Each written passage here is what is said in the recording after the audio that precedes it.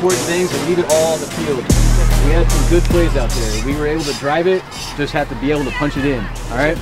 Hey, big thing. You guys played hard. First game, right? Half of you never played football again before this, right? This is half of you's first game.